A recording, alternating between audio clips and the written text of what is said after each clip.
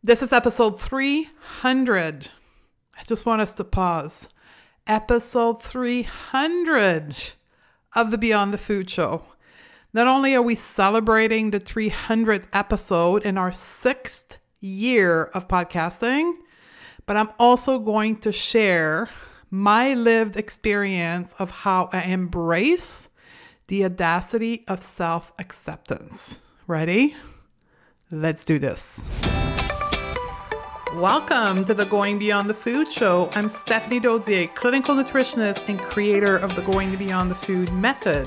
And after a 25-year dieting career that started at the age of 12, I decided to say hell no to diet culture and undiet my life. It is now my mission to help women undiet their life. If you're new to our podcast, be sure to grab our free podcast roadmap at stephaniedodier.com/roadmap. Ready, sisters? Let's do this. Hello, my sisters. 300 freaking episode. I never thought when I started podcasting 5 years ago that we would be here today. I held a deep belief that I wasn't able to be consistent. And you guessed it, I learned to believe that about myself because of my, quote, failure with dieting. And I never thought that I could be able to pull 300 episodes of the podcast. And this platform, podcasting, has allowed me to prove myself wrong. I was wrong. I was able to be consistent. The problem wasn't me. The problem was the diets, which is our entire platform here. I'm so excited to be sharing this episode with you. It's going to be a special episode. It's going to be another journal entry about my personal journey. It's going to be serious. It's going to be fun. It's going to be emotional. It's going to be vulnerable. It's going to be all the things. I call these episode journal entry. And if you've been with us, maybe for the 5 years, you've known the episode that we categorize as, quote, she's beyond the food. These were journal entry of my journey in going beyond the food. And today is going to be chapter 6. The last time I did one of those episodes, She's Beyond the Food, is actually dating back 2.5 years. In July of 2019, when I shared with you my bathing suit confident journey. And I was actually, I can't remember if I mentioned it on the podcast, but when I recorded this episode, I was on a cruise ship. Bringing back all kinds of memories here. And since then, and through that, I've done 5 more episodes. So if you scroll through the feed, you'll be able to find them. They're dating back as far as episode 100 that I did. That's how it started, this series, actually, with a friend of mine, Sean Croxton. He's probably the last self-identified man to be on the podcast, actually. Sean came in. Sean Croxton, if you don't know him, he's a longtime podcaster. He actually hosts a top-ranking podcast called Quote of the Day. And he came into our podcast to interview me to share my journey.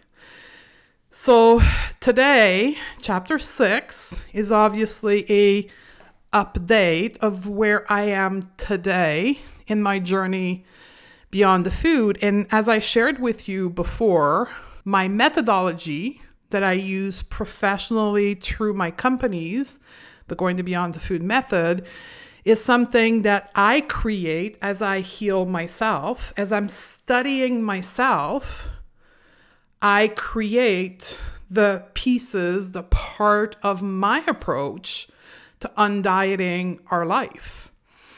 And what I'm going to share with you today is that stage of my journey where I came to fully understand how systemic oppression distorted my self-image, my self-concept, I'm also going to talk about how I've learned to change my beliefs, dismantle the old belief, and create new beliefs that is allowing me to chase my goals in my life for what I want my life to be, not what it has to be, but what I want it to be.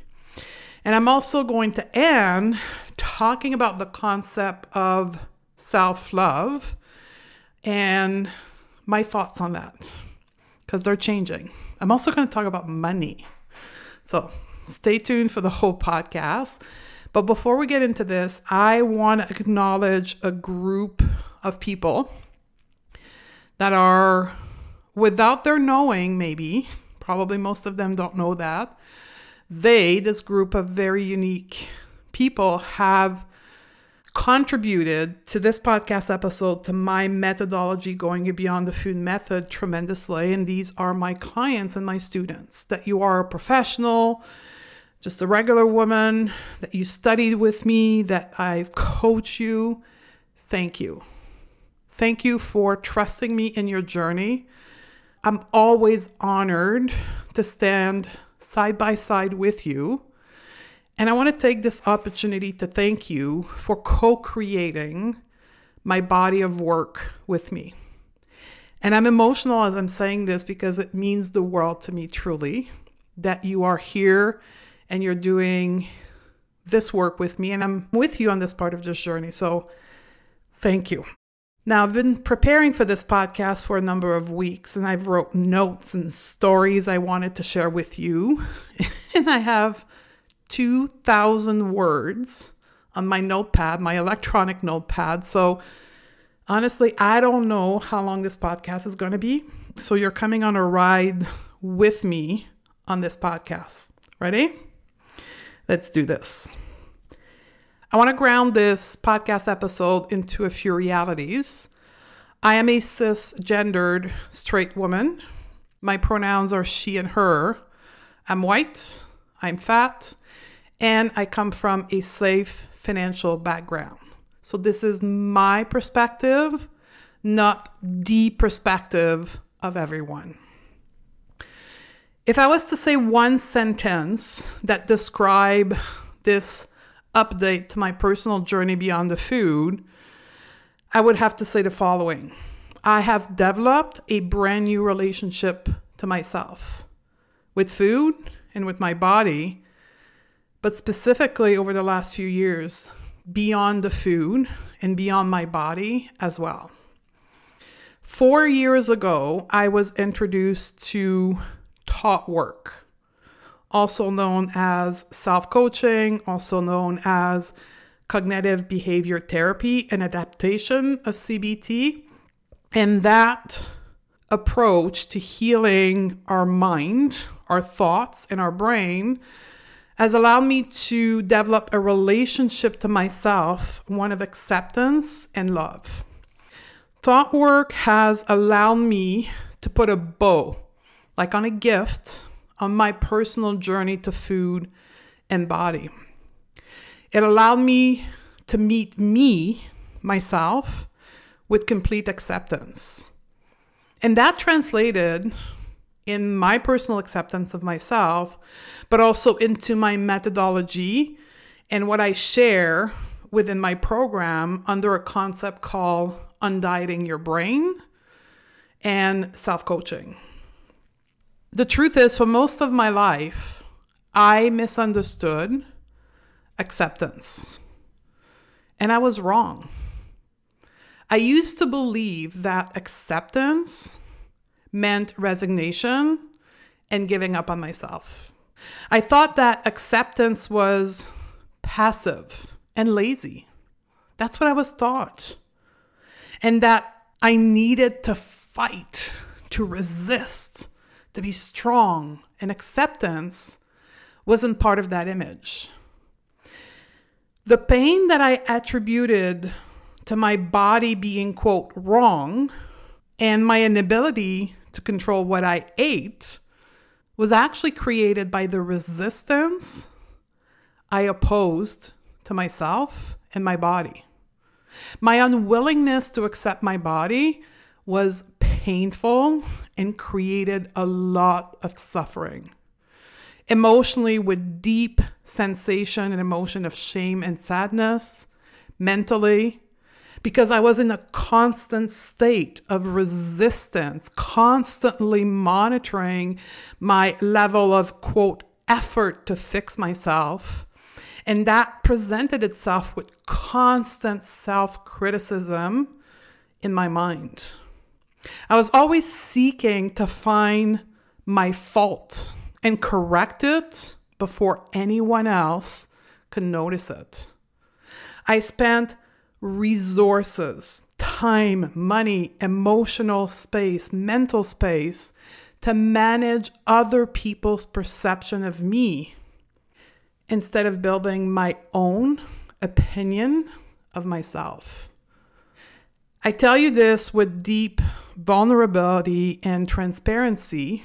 For years, decades, I gave away my vital energy resisting accepting who I was, including my body.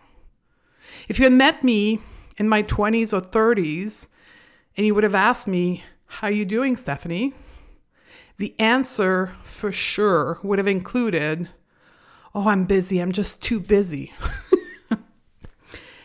Can you relate to this?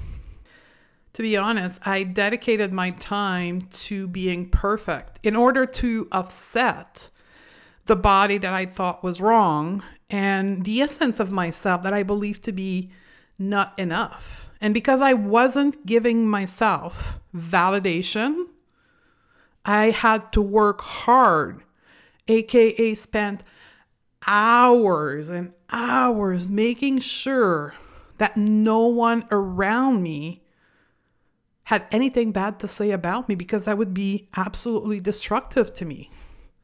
Perfectionism, people pleasing, all or nothing thinking, the concept of diet brain that I teach in my program, that's who I was in my 20s and 30s. I spent thousands and thousands of dollars resisting me, my body, my food, and my essence of who I was, constantly trying to fix me.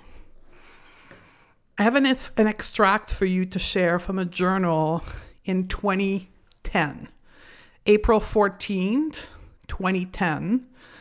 I started journaling at that point in my life, not because I wanted to know myself better, because a coach had told me that if I wanted to stop, quote, craving food, I would have to learn to process my craving on papers. So I started journaling, and that is one of the first entry in this journal that I still have today.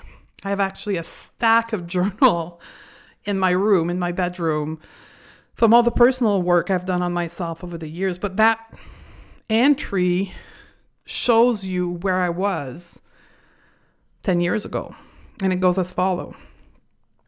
I create the highest insult to myself by not controlling food. How sad. I carried so much guilt and shame around not being able to control food, to eat less, to eat what I used to call, quote, bland food, instead of just seeing food for its function. And all the efforts in my life were in an attempt to control the craving that were so bad in my mind. And then something happened. There's another entry in my journal 2 years later, and it's dated of May 22nd, 2012. And it says as followed. Today, I discovered, after reading an article in a wellness magazine, that I have a little bully inside of me. This bully is my little voice that always tells me, quote, it's not good enough. Quote, you didn't try hard enough. Quote, you didn't do it perfectly enough. Everyone around me tell me how awesome of a person I am, but I don't believe it. I think my work is to start to believe that I could be an awesome person. So today, I need to start recognizing myself for all the good things that I do. End of the journal entry. That's 10 years ago. Little did I know this article in this little wellness magazine was going to propel me in understanding myself better. And then shortly after that, I began therapy, counseling, and finally, over the last 4 years, coaching. One of the most significant learning over these years of mind work has been the proper understanding of acceptance, or at least a version of acceptance that benefit me, not the system, but me, instead of a version that tears me apart and create massive suffering for me. Here's what I know and understand of acceptance as of today. Acceptance for me start by perceiving the reality as it is right now. How things are instead of how I want them to be. It's about seeing what is now without wanting to change it or resist it. Acceptance doesn't mean I can't work on changing things, but instead by struggling against accepting the reality and resisting it and rejecting it, I create unnecessary additional suffering for myself. Self-acceptance is an ongoing, active process. And I talk about acceptance and self-acceptance fluidly through this podcast because it's about me. When I didn't accept my body, for an example, I was not only rejecting my body image, but I was rejecting who I was at my essence, my own goodness, my own amazingness. I was rejecting, resisting who I was globally because who I thought I was wrong. I'd like to share a quote with you from Alfred Hernandez, and it goes as follows: that none of us see ourselves directly, but instead we see ourselves through the reflection of others. Because of who humans are, we define ourselves unconsciously by the reflection that others have on us, unless we take an active, intentional role in defining ourselves. So for me, I was defining myself, measuring myself against the reflection I was getting from the external world. My self-image, my self-concept, my self-perception was unconsciously built by what society's reflection of women like me was. In a patriarchal society, a woman needs to obey rule, to seek to please others, to be quiet, to not take too much space, and most often to say yes.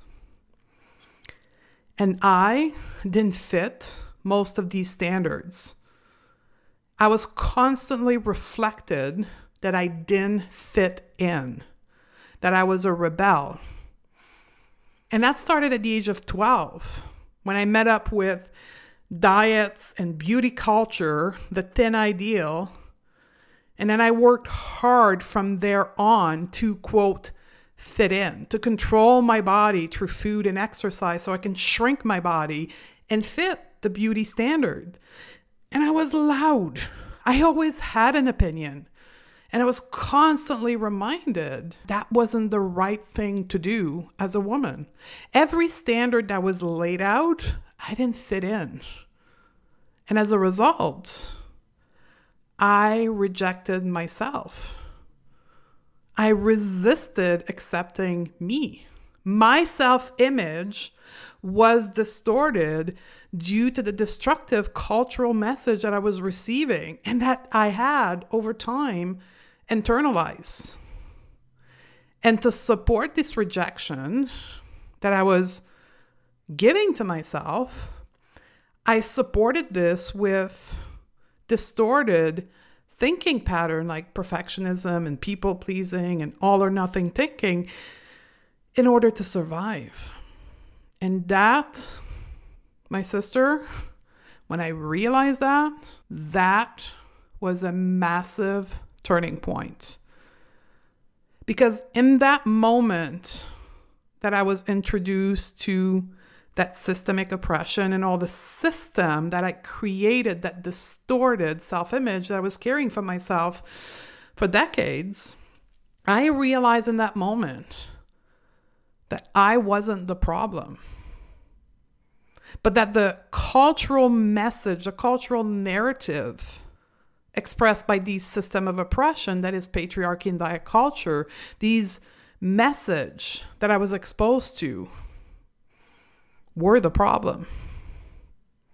And how I had learned to relate to these messages, I had learned to challenge myself, therefore need to, quote, fix myself in order to challenge the system. It wasn't that I was wrong. The system was the problem. And that realization was really reinforced by my clients. At the time I was working in a clinical setting, one-on-one with patient, one after the other, had a clinic in Toronto. And after seeing hundreds of women in the first 18 months, realizing that they were all coming to me with the same complaints and the same desire. I want to lose weight. I've tried everything and nothing is working anymore. I want to lose weight because I want to be happy. I want to be healthy. They were just like me. They were in a complete state of wishful thinking. Although they've been on a diet for 20 years, they were still seeking the, quote, right diet. I'm like, oh my God, I'm not alone. Like, this is truly a systemic issue. And we're all in that wishful thinking, magical thinking, 10 ideal fantasy world.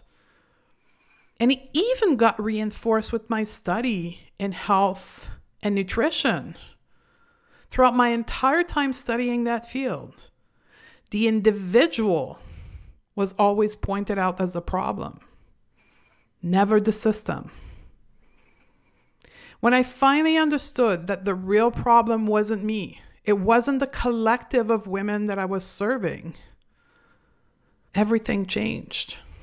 And even my career changed once more. I couldn't continue to practice in a clinical setting and, quote, be part of the problem because I was supporting diet culture and patriarchy by dishing out meal plans and protocols and supplements and all that stuff.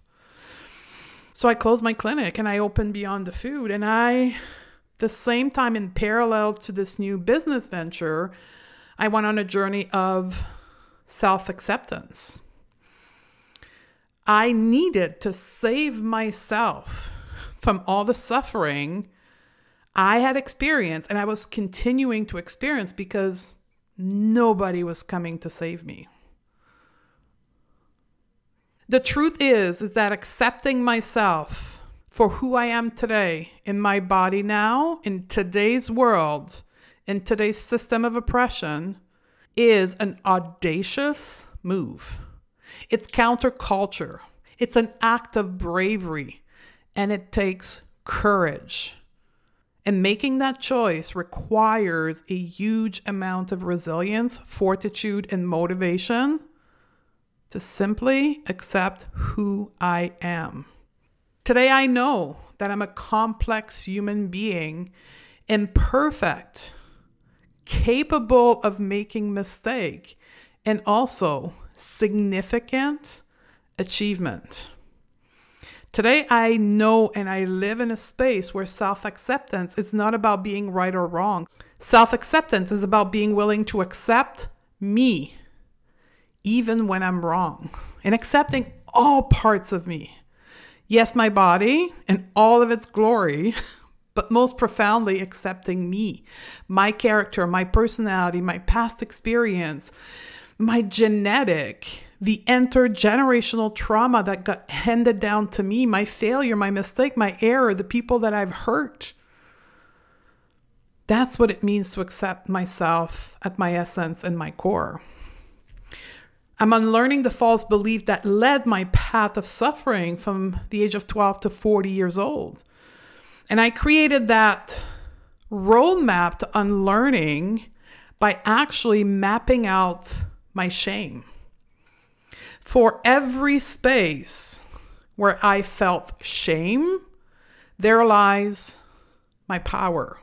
My power is waiting for me, and it's waiting for you where you feel shame. That's what we teach inside of Undiet Your Life.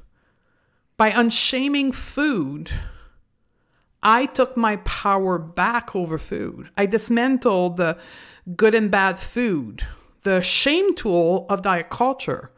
Food is no longer my identity. It's no longer a tool to manipulate my body. Food is food. By unshaming my body, I claim back the power over my body. I dismantle the thin ideal, the shame tool of diet culture. And that led me to body neutrality and to the concept that all bodies are good bodies. By unshaming my thoughts, I claim back the power over my mind.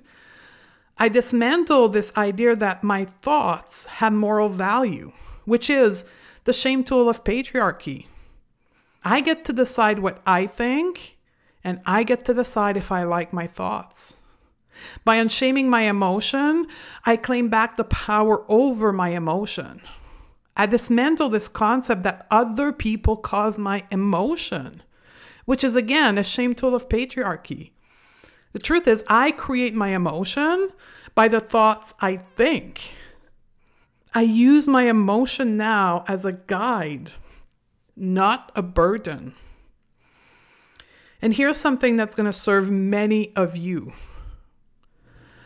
I've learned to process internalized fat phobia differently. I get to decide how I experience fat phobia. I don't have to obey to what society tells me that I need to think, therefore feel.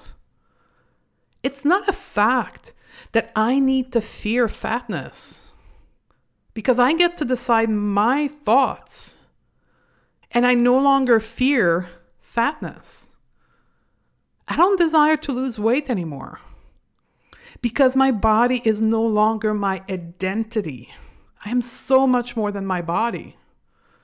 If you are a person identified as a woman, I invite you to consider these last words. You, my sister, are more than a body. I've also learned to embrace my power. The reason why patriarchy and diet culture think that they need to tame me and tame you is because we're powerful. We take space.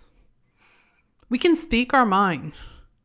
And our real opinion does not need to fit in.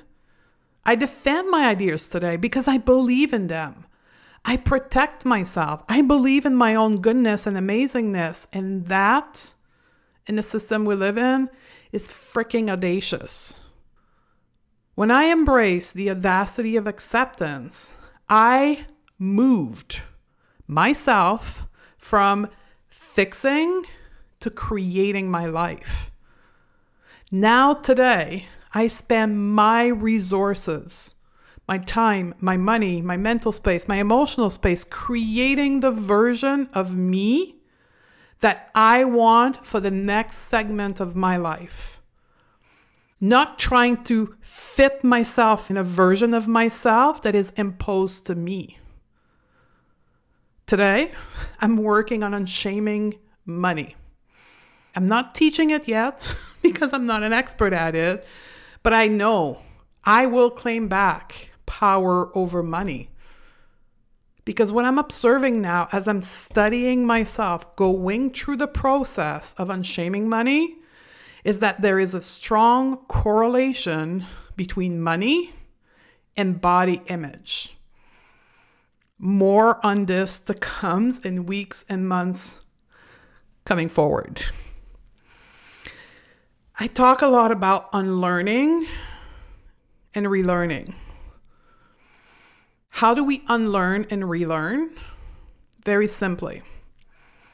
We unlearn and relearn by changing our beliefs and our thoughts that we carry with us every day.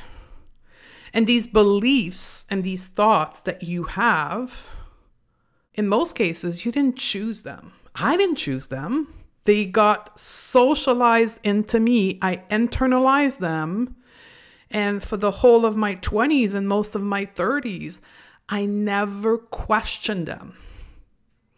I just accepted them as facts in my life and therefore created the suffering that went along with those beliefs because they didn't match who I was. So when I talk about unlearning and relearning, it's done through dismantling these beliefs. Let me share with you some of these beliefs that I had to literally tear apart in my mind and my heart and my body in my life. I used to believe that the only way for me to be confident was through the size of my body. I was convinced that I could never, ever accept my body unless it was smaller. I was adamant that food was good or bad. I had this belief that I had to earn my worth. That to be successful in my career, I needed a thin body. That the only way that other people would accept me is if I was perfect. That it was impossible for me to seek validation from myself. That validation only came through other people. And here's a profound belief that I used to carry. That it was impossible for me to love myself. For decades, I carried these beliefs with me. And unknowingly, they created the life that I had because I thought they were true. And then I learned that beliefs and thoughts could be changed. That as an adult woman, I could authorize myself to change my belief system. That I could choose the thought that I could think. And thank you to my mentor, Kara, for that. That was a life-changing moment. And by the time I met her, I had already done the work around food, or like 90% of the work around food through intuitive eating. And I had to sit with myself and realize how wrong I was for all of my 20s and 30s to think these beliefs around food, that food was good or bad or healthy or unhealthy. And what I ate meant something about me. And then I realized, holy shit, if I did this with food, unknowingly that's what I was doing, fuck, I could do it with everything in my life. And then I became excited. How or where else in my life could I be wrong about what I believed in? Hold on here. Like, that was like a freaking massive ha-ha moment. I created a belief plan. I'm like, I did it unknowingly with food. That means I could do it with my body. And that means I could do it with this and this and this and this and this. And then everything became possible. And I became someone who started to think big, bold thought to lead me where I wanted to go. So here's some of the beliefs that I now carry with me. Yeah, food is neutral. Food doesn't mean anything about me. But I also believe that I'm lovable and that I can love me. I can be someone who's in love with herself. I believe that my body is my ally. I believe that I was born worthy. And there's not a damn thing that anyone can do or I can do that's going to make me unworthy. And the only acceptance that I need from anyone is just my own acceptance. I am a better, more profound professional and the best coach in the world in the non-diet approach because of my body size, because of the decades of being in diet culture and suffering from it, because of all the things that I was made ashamed of about my body and food. That's what gives me my potency. That's what gives me my potency as a coach, as a professional, as a teacher. That everything that happens in my life has prepared me for the work that I'm doing now. Through the audacity of acceptance, I have developed an unwavering belief in myself. And that is a huge slap in the face to diet culture and to patriarchy, because I'm no longer afraid of being me. So I'm going to end this episode on this. And I'm just going to quickly talk about what's next for me. And what I'm studying right now is the concept of self-love. Self-love in the context of what it means to me, what it means to the people that I work with, what it means to the collective as womanhood, what it means in the context of systemic oppression, particularly patriarchy and diet culture. In the same world that we live in, that self-acceptance is audacious. Self-love for women is revolutionary, because everything we are told about who we are, who we should be, is that loving ourselves or the love from the world to us is conditional to our body size, to our beauty, to our age.